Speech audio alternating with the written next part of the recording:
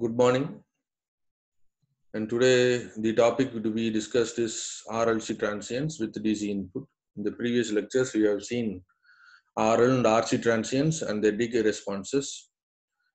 And if you see the circuit available today for discussion in today's lecture, it is going to be an RLC. So we have two transient elements L and C connected together. So obviously this circuit will become as a second order circuit. In the previous case, it was first order. Whether it is an RL or an RC, it's basically a first order system. And since you have two transient elements present, this circuit will behave as a second order system. So we have to discuss with a few case studies or cases. If you're because it becomes a quadratic equation, and this quadratic equation based on the roots may take different values. Possibly it may be a real root or a complex conjugate root. So based on that, we have to extend our analysis also in this particular circuit. So if you see the circuit, the assumptions initially made is the initial conditions are zero. That is, no energy is stored in both inductor and capacitor previously, as the switch is closed at t is equal to 0 only. So once the switch is closed, you will have a closed circuit, so current will be flowing, and we are supposed to find what is the expression for the current I of t for different cases. We will see that later. So based on KVL, once the switch is closed, based on KVL, I can write the applied voltage, the algebraic sum of voltages in a closed path is equal to 0, or the applied voltage is equal to the voltage drop in the particular circuit. So we say V is equal to VR plus VL plus VC. So based on Ohm's law, I can write what is VR, what is VL and VC. Okay, so VR is R into I of t, VL is L into di by dt, and VC is equal to 1 by C integral I of t dt plus V naught. And V naught is already mentioned that this is the initial voltage available in the capacitor. It is 0 because we say initial conditions are 0, no energy is stored in the capacitor, no voltage is there. And if you take Laplace transformation for this first equation, you will get V by S plus R into I of S plus L into S I of S minus I of 0 plus 1 by C 1 by S into I of S. This I of 0 is also 0 because initial condition is 0, no energy is stored in the inductor also. So this particular equation, when transformed, becomes like this. If I can find I of S common, so I take it I of S outside. I bring this particular part to the other side, so I get V by S into R plus LS plus 1 by SC. So I of S is equal to, this is the expression. Now I can see, I can take an LCM here. So what I do, I multiply S into RC plus S squared into LC plus 1 divided by SC. Now this SC can be moved to the numerator. It is the denominator part, so it can be moved to the numerator part. So it becomes S into V. Now this S and this S gets cancelled. Now the available thing is VC divided by this polynomial, S squared LC plus SRC plus 1. Now this polynomial should not have a coefficient. The coefficient available in the highest order should be 1. So what I have to do, I will be taking LC outside. So this LC is being taken outside. So I will get LC here, S squared plus S into RC by LC plus 1 by LC. Okay. Now this CC gets cancelled. So the available final expression is, you will not have a S here, V by L divided by S squared plus S into R by L plus 1 by LC. So as I mentioned, you are getting a second order term. And this second order term depends upon the value of R, L and C. And particularly based on the value of 1 by LC and R by L, okay, this is going to vary. So we already know, if you have an equation like ax squared plus bx plus c is equal to 0, to find the value of x, the roots of this particular equation, since it's a second order equation, you will have two roots. you have a formula. What is the formula? X is equal to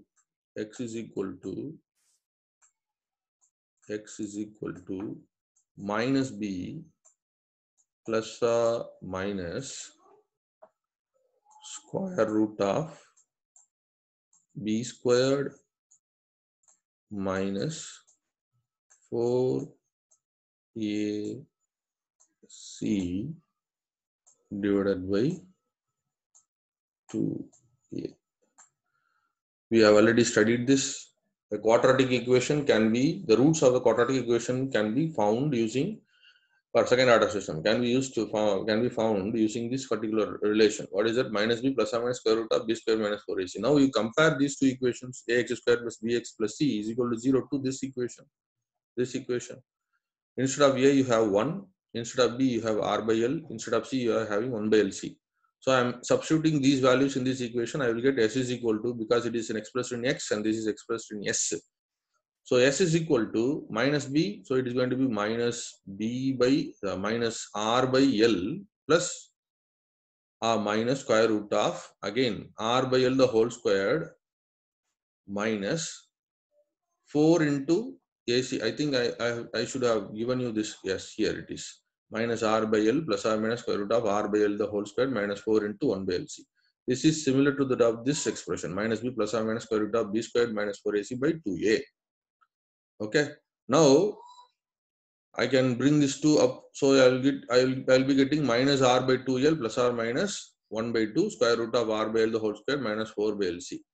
If this 4 is taken outside of the square root, it will become 2. So 2 comes outside. Since it is been taken out, you will not have a 4 here. So you will have 1 by 4 here. And this 1 by 4, if it comes inside this bracket, it will be 1 by 2 the whole square. Okay, so you will get r by 2l the whole square minus 1 by lc. I think you will be able to understand. This 4 is being taken outside. Since it is being taken outside of the square root, it becomes 2. So you will not have a 4 here. So you have to divide this. After taking, you have to divide this by 1 by 4. If you bring this 1 by 4 inside, it should be squared, 2 squared. Okay, so it becomes 2 squared. Again 4 is there. So r by 2l the whole squared minus 1 by lc. Now 2 gets cancelled. Minus r by 2l plus or minus square root of r by 2l squared minus l by c. This is not going to change. But the real part is not going to change. But this imaginary part, we cannot say it is imaginary part. The second part of this particular root modifies itself based on these two variables, these two terms.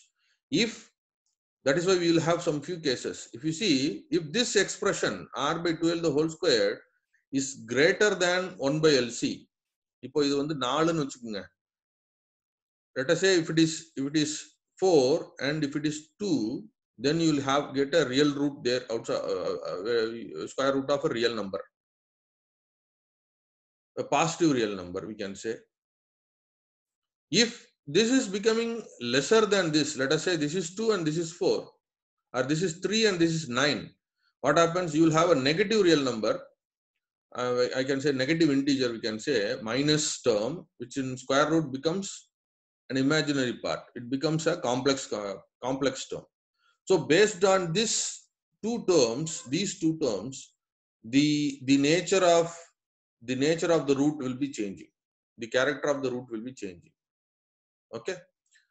So for simplicity, I am assuming that s is equal to this term is alpha and this particular term is beta. So alpha is equal to minus r by 2l and beta is equal to square root of r by 2l the whole square minus l by c, for simplicity. So based on this, what I can write, s is equal to this one. So I can write s is equal to alpha plus or minus beta can be written as s minus of alpha plus beta.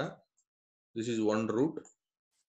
And the other case is s minus of alpha minus beta. Is it okay?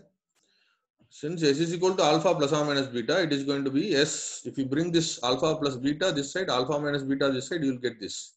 So these are the two factors of this particular equation. So I can express this equation in terms of factors like s minus alpha plus beta, S minus alpha minus beta. And this beta value depends on, as we have already mentioned, R by 2L the whole squared and 1 by LC. So we will go for different cases. First case, we assume that this R by 2L the whole squared is greater than 1 by LC. So if that is the case, what happens? If R by 2L is greater, the roots will be real and it will be different. For that case, I can write it like alpha plus beta and alpha minus beta. So if I express that in partial fractions, I of s can be written as k1 by s minus alpha plus beta plus k2 divided by s minus alpha minus beta. So this is again of a form. What is the form actually? 1 by s plus a. 1 by s plus a. So how can I write Laplace inverse? It is e power minus at. E power minus at. If I take Laplace inverse, for this, I will get e power minus at. So I of t is equal to k1 e power. Since you have a minus, you will have a plus here. So alpha plus beta t plus k2 into alpha minus beta t. This becomes this, and this expression becomes this. So expanding it, what I will get? This can be written as e power alpha t into e power beta t. Okay, if you have something like e power x plus y, I can write this as e power x into e power y. So based on that, I split this alpha plus beta t into alpha t into e power beta t. Same way here it is e power alpha t into e power minus beta t. Now I find e power alpha t common. So I take it out, e power alpha t into k1 e power beta t plus k2 e power minus beta t. This expression should be memorized. Once you find this condition, that is R by 2L the whole squared is greater than 1 by LC, then automatically, okay, what I can write, I can automatically go for it. What is that? E power alpha t, k1 e power beta t plus k2 e power beta t minus beta t. That is, you find the roots, apply that in your partial fractions, and the expression will be looking like this. If they are asking in a 2-mark question, you can directly write it. So you have to memorize this particular equation. Okay. For this condition, the circuit behaves as an overdamped system. Based on the frequency, the damping changes, zeta and omega n, that we will discuss in a separate topic. It has to be discussed in a separate topic because it has to be discussed in a very elaborate way. So now you understand, you keep in mind that this particular condition, in this particular condition, the circuit behaves as an overdamped system. The response will be little sluggish. Okay. In case 2, what is the case 2 says? If both the terms are equal, let us go here. If you find both the terms are equal, then automatically this becomes 0. This term becomes 0. So only available term is minus r by 2l the whole square, minus r by 2l only. So it will be repeated twice. So you'll have repeated roots. The roots are equal and real. The roots are equal, that is repeated. So I will get, if I am getting s is equal to minus 2, it will be s minus 2 the whole square. So I can, you'll get it like this, s minus alpha, because alpha is only remaining, beta will get 0. So s minus alpha the whole square. So this is how you have to take partial fractions for a repeated root. K1 by s minus alpha plus K2 by s minus alpha the whole square. That expression can be, if you take Laplace inverse for this, it becomes K1 e power alpha t plus K2 t e power alpha t. And for this condition, the circuit behaves as a critically damped system. Okay. In the third case, if R by 2L the whole squared is less than 1 by LC, this is the third case, then automatically what happens? If this term is less than this, that is, let us assume that this is 1, this is 3. So you will get minus 2 here. What is square root of minus 2? Square root of minus 2 will be, what is that? it will be j plus or minus j 1.414. So what I am getting it like a complex conjugate term. I am getting a complex conjugate term.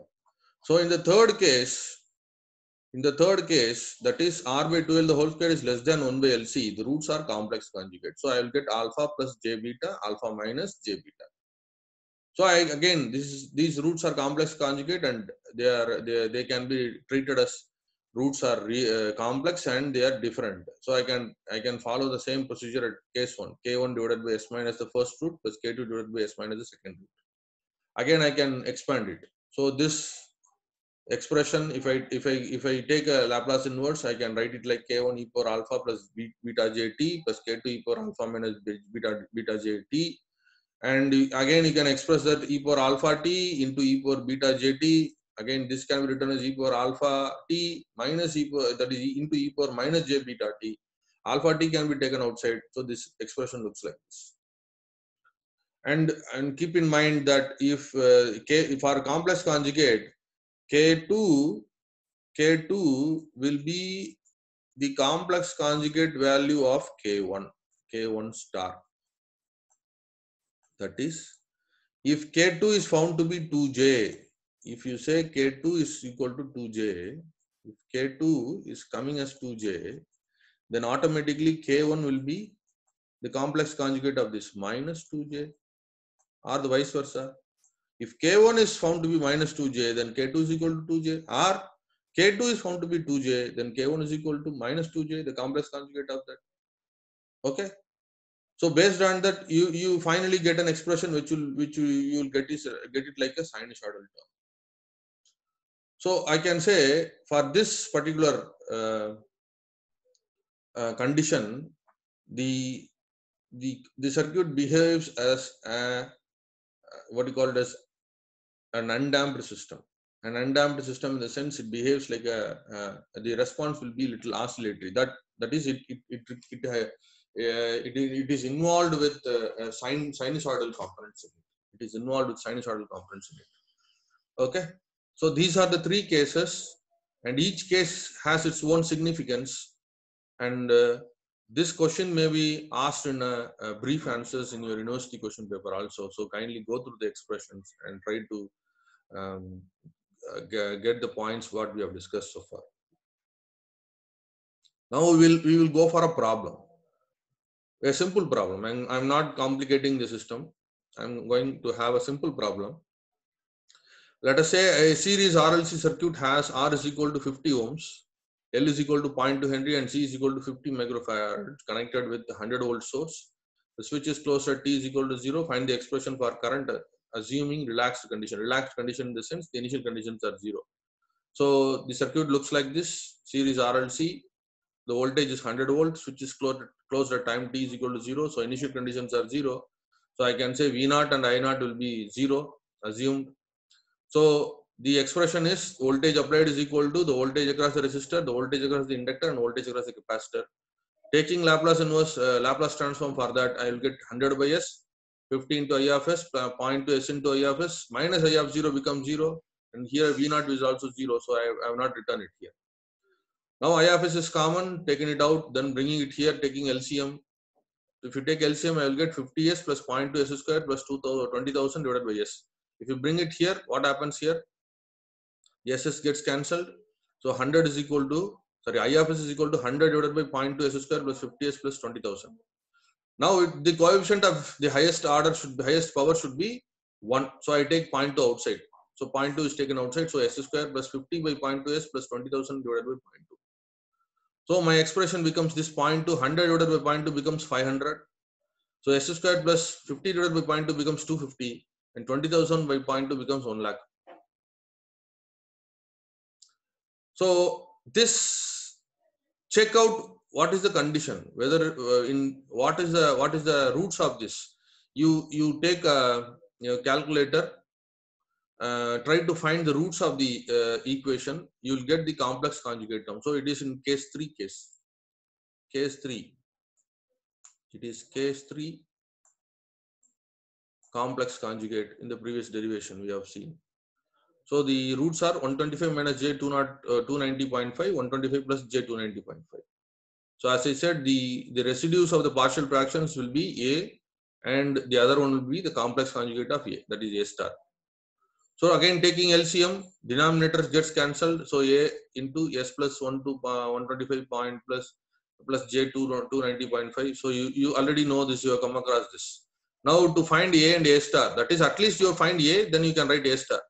So to make this particular part to be 0, I have to add S to B. I have to replace S with this term. Minus 125 plus J290. If you put S is equal to minus 125 plus J290.5, this term becomes 0 and you have only A term. So you substitute that S, instead of S, you substitute minus 125, real term becomes 0 and you have a complex term only. So I am getting 581J, and if I can say A becomes, A can be written as minus 0.86J. So automatically A star is the complex conjugate of this, so this 0.86J. Now replace these two values here. So I of S is equal to these two values divided by this. Now it is simple actually, it's a first order term, I can directly take Laplace inverse. So it is becoming like minus 0.85J e power. It is again of the form 1 by S plus A. You already have an idea, 1 by S plus A can be written as e power minus AT. So if you have, you can represent like A, instead of A it is 125 minus J290.5. So I write it like e power minus AT. This is e power minus AT. Okay. So I find this 0.86J as common. So I take it outside. So not, I have splitted this into two as we have done there. E power minus 125T into e power minus J 290.5T. This I have splitted. Again, this I have splitted. Okay. Now I can find these two as common. So I take it out. These two as common. So I take it out. So if I take it outside, what happens here? So I'm getting this expression, e power, these two are taken outside. So I'm getting an expression like this. Okay. So 0.86J is taken outside, e power minus 125 T is taken outside. I am getting it like here. Now you remember about the Euler's formula. What is the Euler's formula? Say e power J theta minus, I think it is theta, e power J theta minus e power minus J theta divided by 2J can be written as sine theta.